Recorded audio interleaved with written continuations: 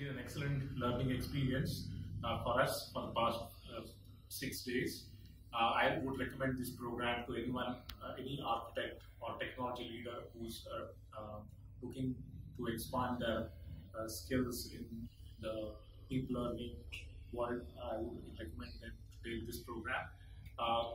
My key takeaways from this program include being able to understand the difference between RPA, machine learning, and deep learning.